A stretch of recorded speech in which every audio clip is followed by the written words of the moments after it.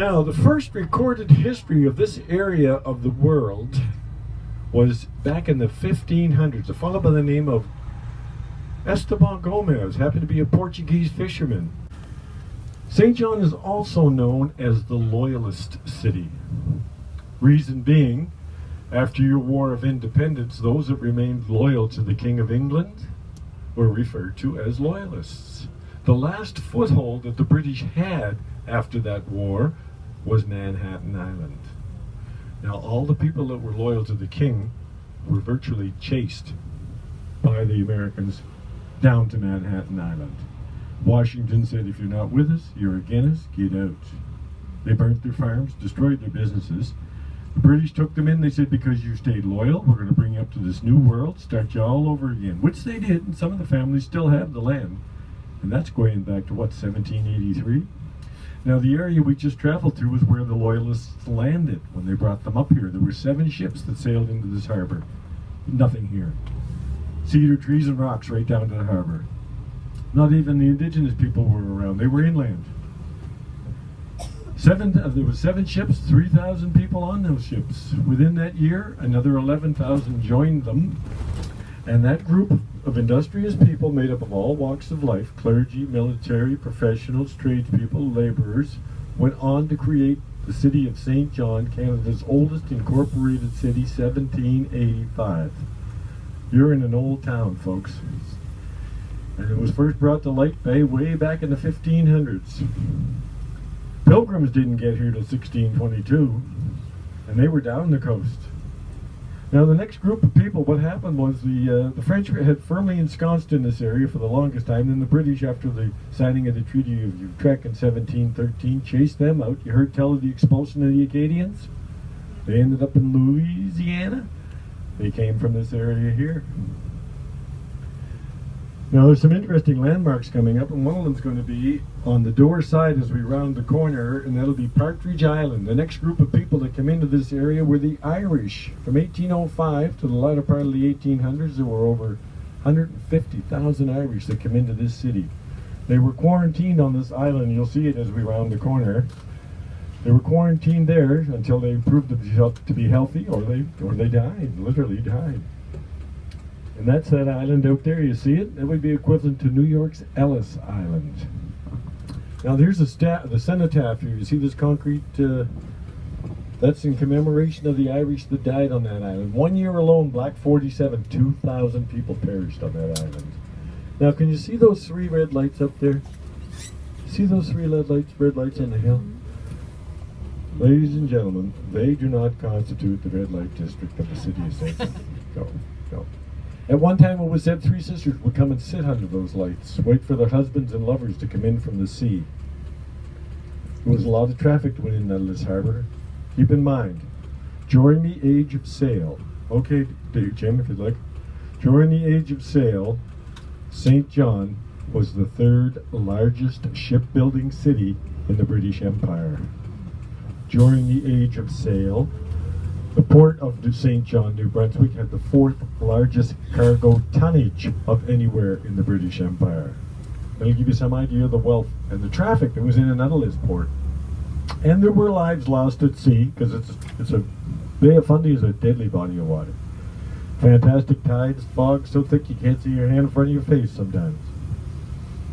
Now with the arrival of the Irish, it turned out to be, well, good for St. John in one way. What happened was in 1877, a massive fire swept through this city, and it started after 3 weeks of extremely hot, dry weather, something we don't normally get here, and a strong northwesterly wind at the same time. 9.5 hours later, there was no more city. 1,601 homes and businesses, 13,000 people, to the tune of $27 million of 1877 money. Now, I don't know what that would equivalent to today. After the fire, the city fathers said, never again, huh? They put a bylaw out, no more wooden buildings in the city of St. John. That bylaw stayed in effect for about 28 years. Now, what we're going to be taking you into now is Trinity Royal. This is 20 blocks of UNESCO heritage homes. In essence, you're looking at a brand new 1878 city. Because a lot of these buildings were put right back up within a year, thanks to the Irish laborers' help. Anyways, architects came up from Boston, New York, came across from Europe to help design these homes and businesses. It'll come up and it'll meet the level of the river, 473 miles long. It stops the river's flow. For 20 minutes, the forces are equal. It's called slack tide. It's the only safe time to navigate this body of water. As I say, time, tide, and taxes wait for no man. That tide will continue to come in. Not only has it stopped the river, it turns that river around, sends it back upstream 80 miles. So I'm going to give you a formula to help you understand that. The amount of water that goes in and out of the Bay of Fundy every 24 hours is greater than the amount of water that flows from all the world's rivers to the oceans of the world in 24 hours. Remarkable, isn't it? We have 4 tide changes a day here. The amount of water in just one tide change is enough to fill the Grand Canyon.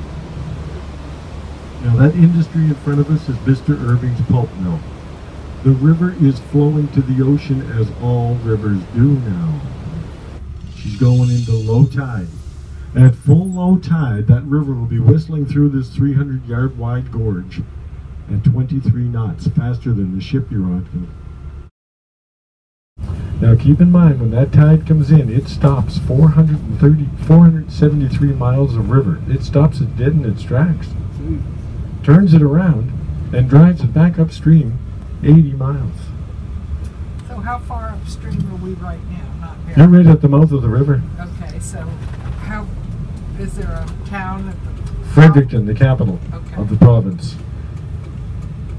Now, before I've had people and I told them that, and they've been here and they've seen it. And then one time, a little old lady in the back of the bus with a squeaky little voice, she says, "Oh, if your river flows 2 ways, doesn't that confuse the fish?"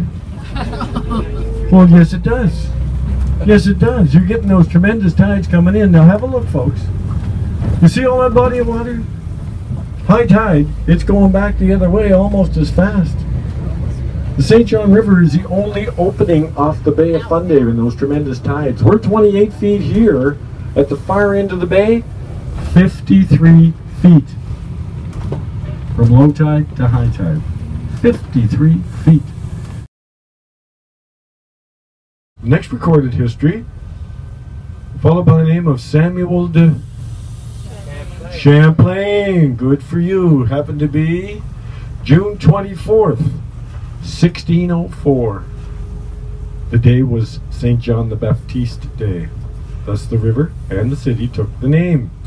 He got as far as that body of water that everybody's excited about, the Reversing Falls Rapids. Once he got there, one of his crew took a piece of wood, threw it over the side of the boat. It sank immediately in front of him. Champlain did not try to navigate that river. It stayed uncharted for quite some years after that. In return, what he turned, went out the Bay of Fundy, sailed down and up the St. Croix River, which is the borderline between Canada and the United States, ended up on St. Croix Island in the middle of the river. Said this is a good, safe place. The local Indians won't attack us. They didn't know if they were friendly or not. Anyways, make a long story short, folks, bad decision on Champlain's behalf. His ship got frozen in the ice. They couldn't get off the island due to the ice flows in the river. By February of that year, 37 of the crew had died from scurvy. Those same people that they were afraid of when they were too weak themselves to get up and defend themselves came onto the island, showed them how to chew spruce gum and make cedar tea to avert scurvy. To this day, the French still refer to the cedar tree as the tree of life.